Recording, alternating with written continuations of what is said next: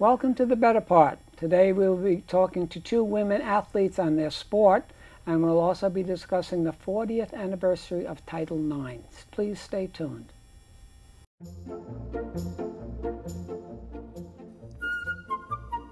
Welcome to The Better Part, a program that encompasses a diverse spectrum of topics important to our community, which we hope will both inform and entertain you. We invite you to sit back and enjoy the program.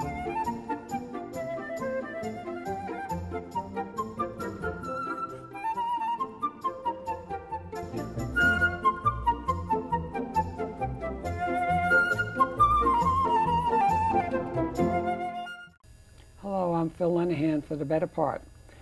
Today's guests are two women athletes. Our first guest is Nora Grisham, and she's the president of the Northern California Women's Hockey League and is the goalkeeper on her hockey team. And our next guest is Ann Ernst, and she's a hockey player. So let's start with you, Nora. Tell us just a little bit about your background other than playing hockey. So outside of playing sports, I currently work for PayPal, and I lead a software development team. Oh, very nice. And Ann, what do you do? I am the editor of Cupertino Patch. And how did you wind up in ice hockey, women's ice hockey? About 7 years ago, a coworker of mine invited me to attend Give Hockey a Try Day, which is something that the Northern California Women's Hockey League puts on a couple times a year to introduce new women into the sport. What we do is we loan out gear to about 30 skaters, and we put them through a practice and a scrimmage, and that's how we get new people introduced to the sport and also new members entering our league. I went, I tried it, I thought it was a lot of fun, and I was kind of hooked, and so I've been playing hockey ever since. Very nice.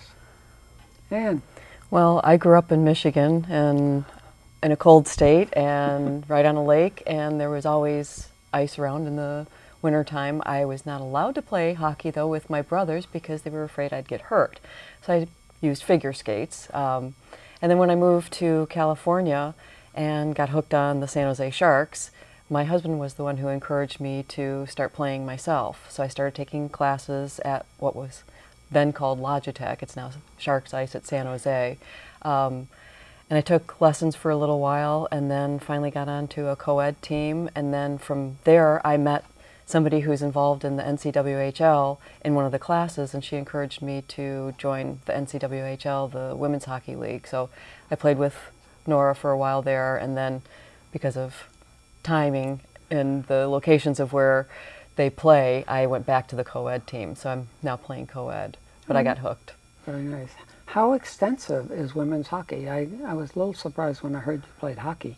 Ice hockey. And how extensive is women's ice hockey? So there's, in North America, there's actually quite a bit of women's hockey. There's over 500,000 women's hockey players in Canada and almost 500,000 registered women's hockey players in the United States. Worldwide, there's over 1.5 million women's hockey players. Oh, wow. It's an Olympic sport, I know that, but how in the beginning it was just a few teams were invited. What is it now? How big an Olympic sport is it now?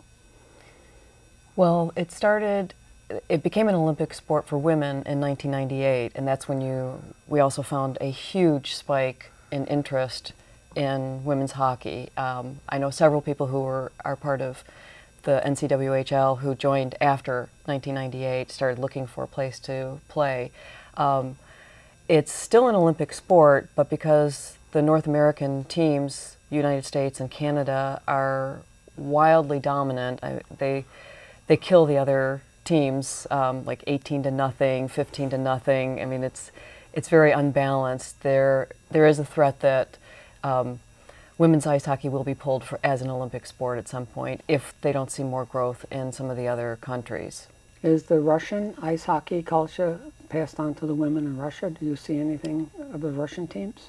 There are Russian teams, but they were one of the ones that was beaten 18-0, I believe, if I'm remembering correctly on the the score. How does women's hockey differ from men's hockey? Is it the same game, or? So it's basically exactly the same game, all of the same rules. The only difference that you'll see in men's junior and professional hockey is that there's checking allowed, and there's no checking allowed in any women's hockey. And I'd like to add to that, I've talked to many people, men in particular, who have said that when they watch, a lot of men that I've talked to have daughters who play, and they say that when they watch the girls play, they believe it's a more purer form of the sport because it doesn't have the checking. There's more skill involved in women's ice hockey because they can't bump somebody off the puck as easily. So you have to learn skill with, you know, puck handling and stick handling. Hey, we have some videos which you have provided me with, and let's watch them now.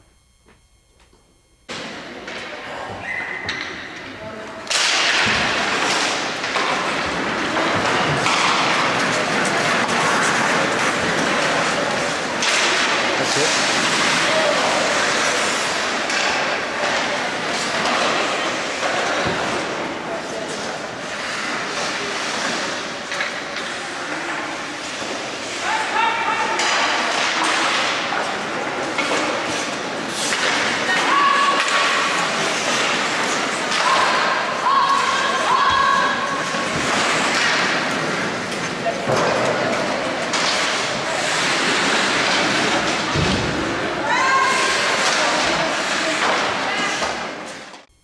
Well, it looks like a fun sport. I don't think I'll be doing it, but it looks like a fun sport. What have you two gained individually from participating in women's ice hockey? So I've gotten a lot of things out of it. One of the things is I realized when I was younger that I always had a sport that I was learning and playing, and picking up women's hockey as an adult gave me the opportunity to go through that same process and really get the value of trying and focusing and developing those skills. It's also introduced me to hundreds of women and men in the Bay Area who I never would have interacted with, and so I've made some great friends, and it's given me the opportunity to share sports with women who didn't necessarily grow up playing sports and share the experience with people at all ages. And I love the camaraderie, the team spirit, and I play with, it's mostly men on my team now, but like Nora says, I met people that I would not have met otherwise in the women's sport, and it's something that you can share with them. I love talking hockey. I love, you know, playing hockey. It's just, to me, one of the greatest sports that there is, and it's just a lot of fun. okay, so let's now move on to Title IX. Now this is the 40th anniversary of Title IX, and explain what is Title IX. So Title IX is not necessarily just about sports. When it was passed, there's 10 provisions to it, including, and it's all geared toward equal access. Access to higher education, career education, education for pregnant and parenting students, employment, learning environment, math and science, sexual harassment, standardized testing, and technology. So even though we think of Title IX as being mostly about sports, and a lot of times it gets wrapped around collegiate sports, it's much more all-encompassing than that. How well was Title IX accepted in the beginning? Do you remember? Not very well. It was a battle with a lot of colleges in particular who felt that Title IX was taking away money from the men's teams, and it wasn't viewed as, oh, we need to give equal access to women. It was, you're taking something away from us. So there were challenges to it along the way. Well, I remember a congressman, I read this, I wasn't there to remember it, but he said, if we allow this bill, we'll most likely have men stewardesses on the airplane someday. Which was exactly what shock and happened. horror. Yes. How has this impacted sports in high schools and colleges? So I think, I mean, you see sports being available to girls and to women throughout colleges. From my own experience, I was born after Title IX was passed. It was never a question of whether I would be able to play a sport. It was just, here are the sports that are available, what are you going to go play? And so the difference is really in availability and acceptance, rather than a girl having to go out of her way and say, I really, really want to play sports. Can you please let me play in the Little League? Can you please let me play on the boys' teams? There's an outlet for all of these young women to go play sports and learn about athletics. And I'd like to add to that some of the statistics that I looked up included So before Title IX, 1 in 27 girls played in high school sports. There were virtually no college scholarships available to women. And now, like Nora said, you find it's very common and it's accepted. When I grew up, so I was born before Title IX. I was a young girl when it was passed, and I have 4 older brothers who all played baseball, Little League baseball and beyond, and I wanted to do the same thing, but was not allowed. It was absolutely forbidden, and now you get to see little girls playing on Little League teams with the boys, and then there's also girls teams, but there was nothing like that for me as a child, so I feel like I missed out on a lot of things. When they implemented Title IX, some of the men's sports were eliminated. Wrestling and gymnastics are 2 I read about. How would you explain that to those men that lost their sport? Well, they didn't technically lose their sport. It was a matter of providing funding for the sports at the college teams, and it was up to the colleges to decide where they put that money. Because if you think about it, playing basketball doesn't require as much money going into the equipment and to the facilities as does something like football or ice hockey, for that matter. We have a lot of equipment that we need for ice hockey. It's one of the most expensive sports there is to participate in. Soccer, you don't need a lot. So if you have a women's soccer team, you're not spending the same amount of money as you are with a football team. So they may have chosen to do away with men's gymnastics or wrestling in order to fund the other teams. It wasn't that they picked one and they had to cut something. They just had to provide equal access. If I could add, the other factor that comes in with a lot of colleges is that football teams are huge. They usually carry about 85 athletes, and if the percentage is supposed to equal the percentage of the women's population, just by having such a large sport in football, it means that other men's sports, other smaller men's sports, get impacted. So you both came up, you bridged Title IX. So tell me how coming up without sports and then coming up with sports, how that went. Let's start with you, Nora. So I, as I said, I was born after Title IX. So sports were always just a matter-of-fact thing that I was going to do. It was an expectation in my house, in my family, that myself, my brother, and my sister would all play sports while we were growing up. Okay, so you didn't bridge it. You started. You had it from the beginning. I had it from the beginning. Oh, okay. So, so what's been interesting is as I've grown up, as I've met more women through the NCWHL who didn't get that opportunity, who are like, hey, I never thought I could play a sport.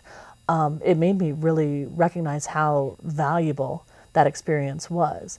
And what we've been seeing, my sister's much younger than I am, and what I've seen is just the participation between when I was young and then 10 years later when she was growing up. The amount of participation in women's athletics in girls' athletics has just dramatically increased, so that you have all sorts of girls playing different sports: swimming, soccer, softball, baseball, basketball. There's more access, and it's just more standard, like expected, that kids will play sports. Now, and you bridged it, right? Right. You were born before, and it came somewhere in your life. How was the beginning, and then how was it after Title IX? I always felt that it wasn't fair that I didn't get to play some of the sports that my brothers did. And also because they did play sports, they were given an opportunity for a college scholarship that was not afforded to me because we didn't have the opportunity to play sports like the boys did. And it sets that expectation too, that as a child, if you don't have people in front of you doing that, you don't go into it thinking, as Nora said, oh, it's there, people ahead of me have already done this, I get to do it too. I didn't have that as like a role model, so to speak, that there were other athletes out there. And you know, I grew up during the time of Billie Jean King and Bobby Riggs playing one another, and that was a huge ordeal. And you know, oh my gosh, there's a woman playing a man in a sport, in tennis. And you know, now you don't think anything of that if, you know, a man and a woman go out and play tennis together, or golf, or whatever it is. It's not that odd anymore. But when I was growing up, these were things that just weren't done. And I have a mother who is now 83 years old, and she comes from a generation where women don't do that kind of thing. And so she prepared me for the way that she was raised. You know, women don't do these things. They don't go to college. They don't play sports. They don't do these other things. And, you know, I was encouraged to do the route that, you know, a young lady should, a young lady, yes, should take. But I was a tomboy. I mean, I had 4 older brothers. I wanted to, you know, I'm wearing my brother's clothes whenever I could, baseball hats, playing with them whenever I can. And my next door neighbor was a boy, and we were always playing sports together, but not organized sports. So it's wonderful for me to look at the young girls and the opportunities that they have now. And I think it will just, like the difference between you and your sister, the age difference, look at what a difference that has made. And as we go down and the generations passed on, you know, they will get to see the role models such as Nora and her sister, and it'll take more time, of course, before it's just kind of much more standardized and just expected. But for me to see it all happen in my lifetime, it's a wonderful experience. Are sports really important to women growing up? I mean, Oh, absolutely. does it make a difference? It makes a huge difference. So I played volleyball through college, and actually my sister and my cousin are both played through volleyball through college as well. And what you get out of sports are just a number of benefits. So you learn about leadership, and you learn about the different types of leadership that you can play. Sometimes you're going to be the person who, you know, is going to score the winning run or is going to score the winning basket. Sometimes you're a supporting player for that to help make that happen. You learn that it's not all about immediate term success, that sometimes you have to take a long view on what success means, because you're not going to win, you're not going to go out and win every game. You learn kind of just a self-confidence and a self-reliance that comes from putting in this kind of effort into becoming better at your sport and improving. So there are huge benefits that you see when you have girls who are playing team sports, who are participating in that as they grow up, and it ends up having an impact as they move into the workforce and in their later lives. Yeah. I would agree with everything. I think that it teaches you that you're not always going to get what you want in life. It helps you cope with disappointment. I think that there's a lot of people who don't handle it well if they haven't gone through that process. And I know I've talked to employers who are hiring the younger generation, who talk about how they don't have problem-solving skills at times. And I think that's something that you do learn from playing sports is, you know, how you get through this. Maybe you're in a slump and you're losing all the time. How do you get through this? Or, you know, your teammate isn't playing as well as they normally do, or you're not playing as well. So you learn how to overcome certain things and to cope. And sometimes there's disappointment in life. Well, we did a program on Cupertino Little League, and I hope I get this correct. The coaches that were here said, well, we teach the kids that if you do not get a hit 70% of the times, you're still batting 300. And that's very successful. So you have to get used to striking out. That's just part of the game, and that's part of life. Absolutely. Is there a correlation between successful women in sports? There absolutely is. Before that, just to Sure. Make your point, one of the things, so as I skate and I also play goalie, as you mentioned, one of the things that I constantly remind myself when a puck goes in is that the best goalies in the world, like NHL, world-class goalies, the puck goes in between 9 and 10% of the time. So it's you have to say, all right, it went in, shake it off, get over it, and move on. Yeah. And hugely important life skill in general.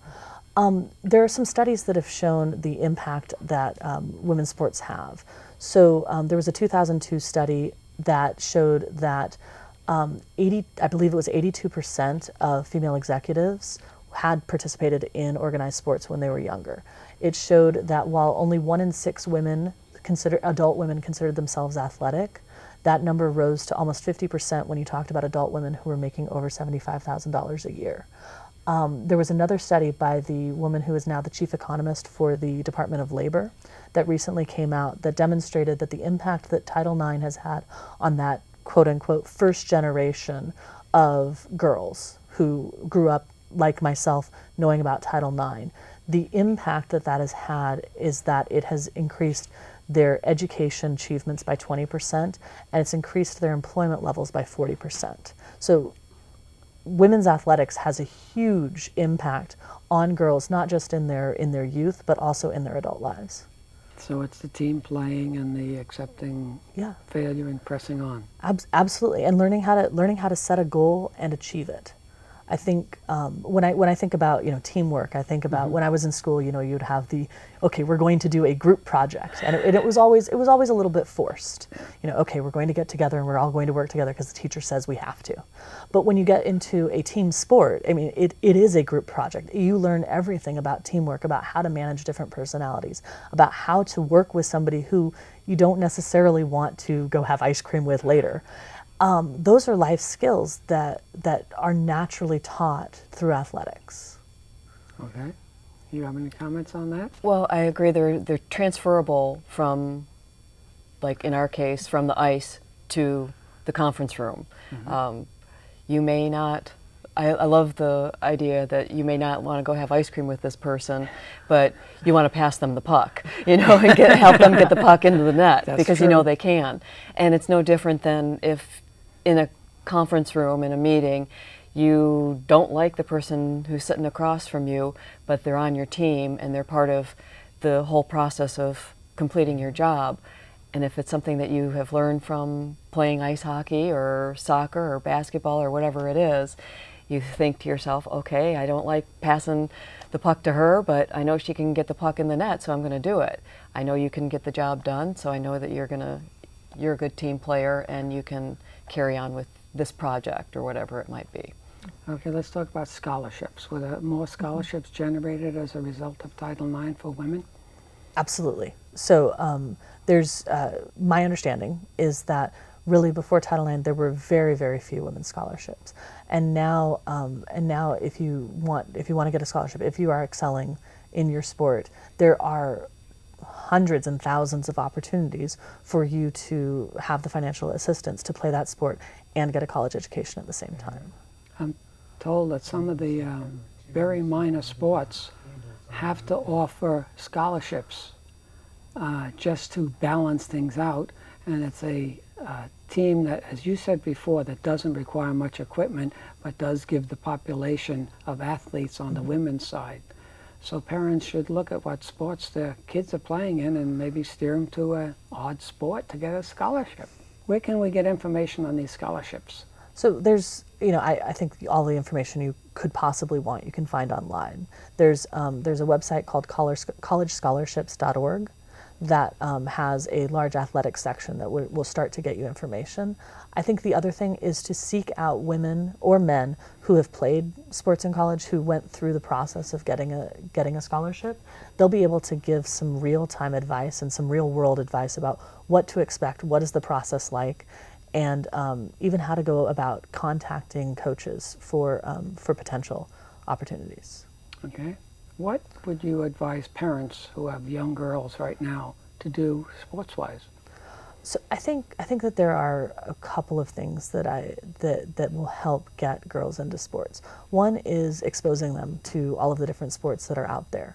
So we live in the Bay Area, and there's lots of colleges around, lots of high school teams, lots of club teams. There's the NCWHL. There's a lot of opportunities to just go see girls and women playing sports, because just seeing that helps a girl think, oh, hey, I could do that. That person looks something like me. I could be doing that. I think the other thing that I would strongly encourage parents to do is to focus on being supportive and encouraging the participation, but not overly focus on the outcome. Especially as somebody's learning a new sport. It can be hard. You haven't yet become really coordinated. It's a complicated sport. I grew up playing volleyball. There's a lot of coordination involved to make something happen. And if a parent is focusing on, did you try your best? Are you having fun, and are you really working hard at that? That's the root of it. When a parent gets too focused on, did you win? It ends up having a negative impact on the child, and they start to lose some of the joy that they could get out of that sport. Well, the clock is running out on the scoreboard, so to speak. So I'd like to thank you both for joining us, and we enjoyed the show. And I'm going to read a couple of things since I'm an ex-runner, and I want to read some numbers about women in running longer distance because I was a marathoner. The first woman to run the Boston Marathon was Kathrine Switzer, and she ran a bootleg, and at about mile 20, Jacques Simple, the race director, raced out on the course to try to drag her off the course, and she had two burly guys pacing her, and he did not succeed. In 1972, the first woman ran in the Boston Marathon, and there were 8 other women that started with her, and they all finished. So women are not as frail as those Olympic guys were saying all the time. The Olympic Marathon in 1984, Joan Benoit finished in 2:24:52, well ahead of the field, and she just blew everything away, and that was the first Olympic marathon for women. And the one I like most, the current record for women in the Western States 100-mile endurance run, which starts in Squaw Valley and goes through the mountains to Auburn, is 16 hours and 47 minutes. And that was at one point in time the men's record. So women are doing very well in sports, and I'm very happy. Thank you for joining us. We hope that we were able to encourage young women, older women, any women to go out and find a sport and enjoy it and reap the benefits from it. And parents out there, we hope we were able to steer you in the direction of some scholarships for your young women athletes. Thank you. See you next week.